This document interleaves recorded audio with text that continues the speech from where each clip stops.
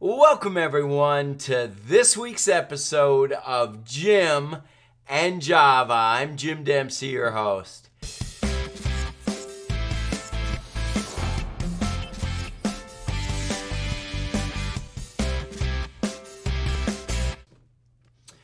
Well, welcome. It's great to have you for another broadcast of Jim and Java. We are rapidly getting through the month of August, and these are definitely busy times as I'm hearing more and more of you planning on events in the fall and in the spring. Many of you are fully engaged, having recruited table hosts for your fall event, and are now beginning to recruit table hosts for the spring events that are being held. So these are busy and exciting times, and of course, it won't be long, and we're about 6 weeks away, really, from beginning our planning for year end. And year end is always a busy time, and be on the lookout for a series of videos October, November, December that will be focusing in on maximizing your year end efforts and your year end strategies. So I'm excited for that. Well, let's dive right into our first question with Jim and Java today. Our first question today is from Mary in Lorton, Virginia. And Mary asks, using social media to reach out to donors with personal messages, good or bad? Well, Mary, I can definitely tell you that using social media has become a very, very useful and productive tool for nonprofit organizations to get their message out there, whether that be Facebook, Instagram, using LinkedIn, using other social media platforms that are out there, even TikTok, to get their message out. But what your question is getting to is it good to be able to get your personal message directed to that person out using social media? And there was a bigger part to this question, and that question related to your inability to be able to reach people on the phone and through the mail. So the question really was related to social media as a platform to reach people personally. I would have to say, Mary, you need to really tread lightly on that one, because that is a very, very personal and very sensitive way to communicate with people. Communicating on the platform as a whole is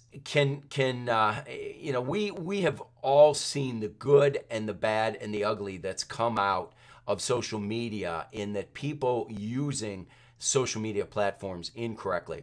But when you essentially move behind the scenes to either IMing or using personal messages to those people, it's very much like moving from knocking on someone's front door to coming in through the back door and just greeting someone. And so there's a real personal nature to that. So if you don't have much of a relationship, and that's the assumption here, in that if you had a good relationship with the people, you probably would have a cell phone number, they'd be picking up your phone calls, and they'd be answering your questions.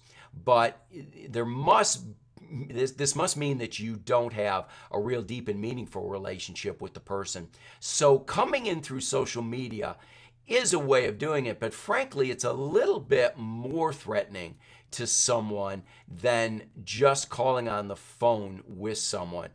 It's very close to being a text with individuals, and that needs to be used wisely as well.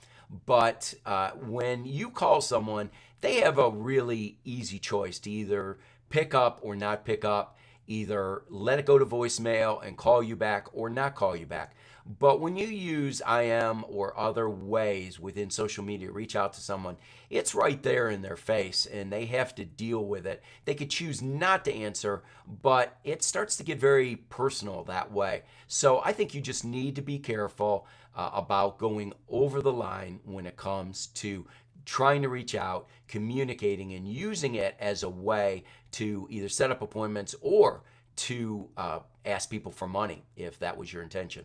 So anyway, Mary, I hope that helped.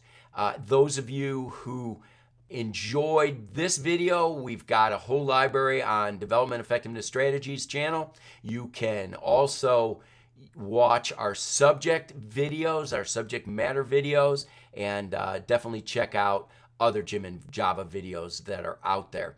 And watch us, follow us on Instagram at Dev Effectiveness Strategies. You can respond and submit questions at DevFStrats and use the hashtag Jim and Java on Twitter.